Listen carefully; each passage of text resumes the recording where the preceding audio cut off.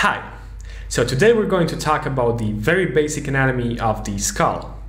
I'm going to guide you through the different bones that the skull consists of, and we're also going to talk about the cranial cavity. So the skull consists of 22 bones, excluding the 3 ossicles located in the middle ear. These bones of the skull are immobile and are attached to each other by sutures to form the cranium.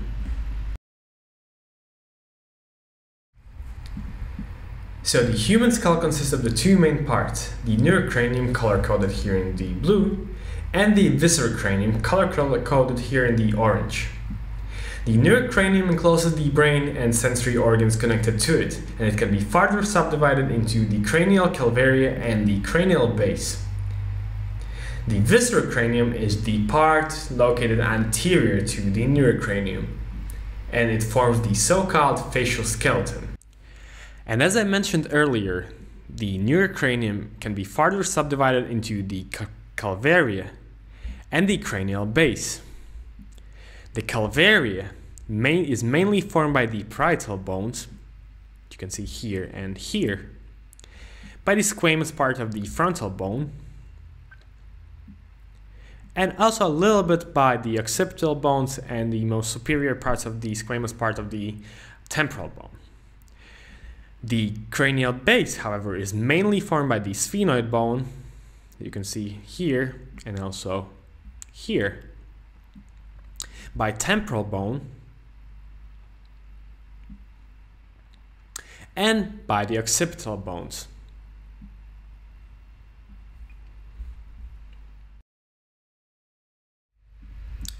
So the neurocranium consists of bones that are in direct contact with the brain. 4 of these bones are single bones and 2 are paired. The unpaired bones of the neurocranium are the frontal bone that you can see here, the sphenoid bone that you can see here, and the occipital bone that you can see here, and also the ethmoid bone that you can see here on the medial wall of the orbit here. The paired bones of the neurocranium are the temporal bone that you can see here, and the parietal bones that you can see here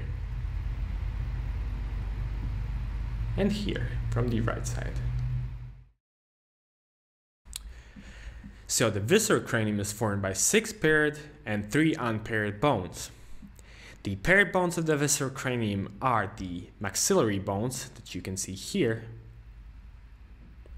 and here, the zygomatic bones or cheekbones that you can see here and also here, the palatine bones that you can see here and here, and also the lacrimal bones that you can see here on the medial wall of the orbit and here. Then we also have the nasal bones located here in the midline, and then we have inferior nasal concha that you can see here on the lateral wall of the nasal cavity. Now we look closer into the nasal cavity. We have one more single bone located here in the midline, and it's called the vomer. And the last bone that we have is the mandible or the lower jaw that you can see here.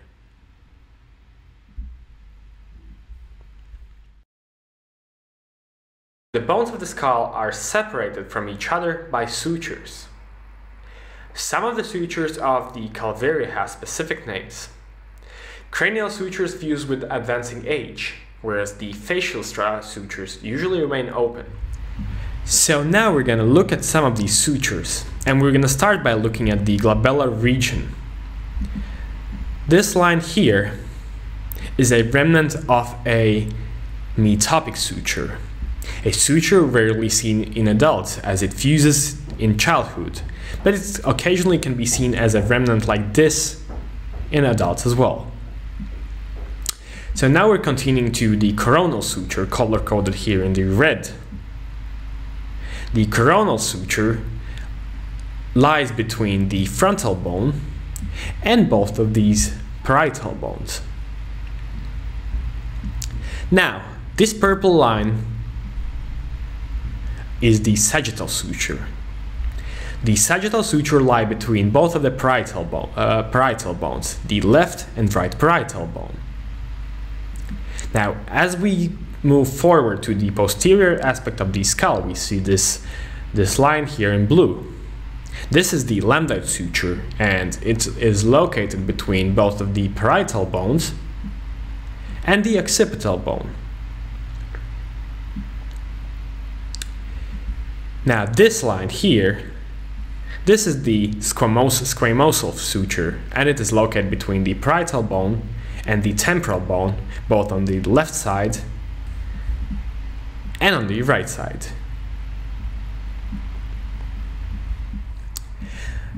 And in the last part of our today's lecture, we're going to talk about the cranial cavity, which is the space within the cranium that contains the brain, the meninges, the proximal part of the cranial nerves, blood vessels, and cranial venous sinuses. The cranial cavity has a roof, the calvaria, which we already spoke about.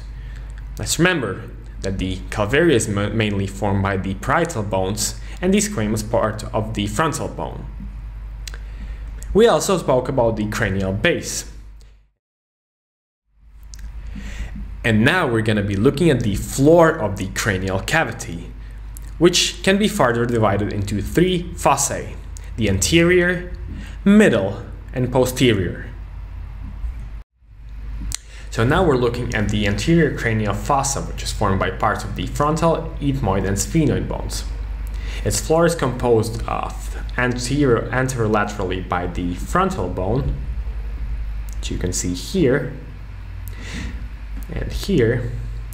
We have the ethmoid bone at the midline, and then we have two bones of the sphenoid bone. We have the lesser wings of the sphenoid here, and the body of the sphenoid here in the midline. So now we're looking at the middle cranial fossa that consists of parts of the sphenoid and temporal bones. The boundary between the anterior and the middle cranial fossa is the prehiasmatic sulcus, a tiny groove between these two optic canals located here in the midline. The posterior boundaries of the middle cranial fossa are formed by the anterior surface and the high superior surface of the petrous part of the temporal bone that you can see here and here. And last but not least, now we're looking at the posterior cranial fossa, which is formed by the parts of the temporal bone that you can see here, and mainly by the occipital bone.